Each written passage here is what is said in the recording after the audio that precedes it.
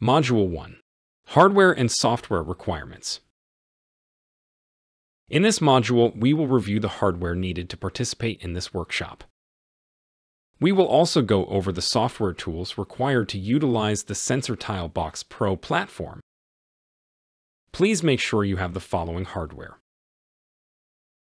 a PC or laptop running Windows 10 or Windows 11. The STMicroelectronics PRO SensorTile.box PRO Development Kit. 1 USB Type-C cable for connecting the SensorTile to your PC. An Android or iOS device with the STBLE sensor mobile application installed.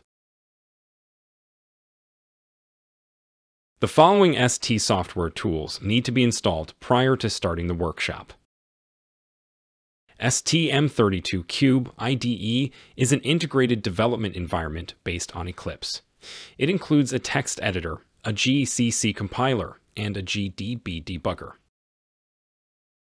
AlgoBuilder is used to generate complex MEMS sensor algorithms using an efficient drag and drop GUI.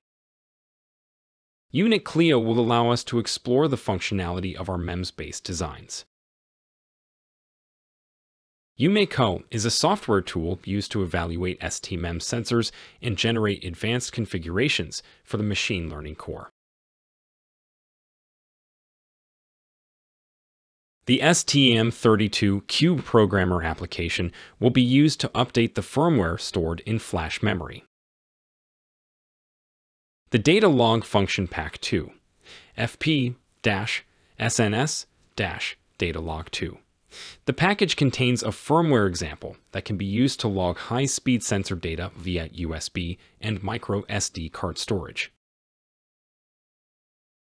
The third-party programming language tool Python will also need to be installed.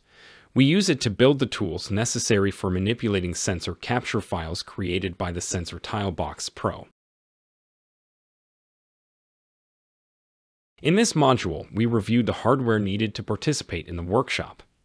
We also listed the specific software tools needed to successfully create SensorTile.box PRO applications. This concludes Module 1.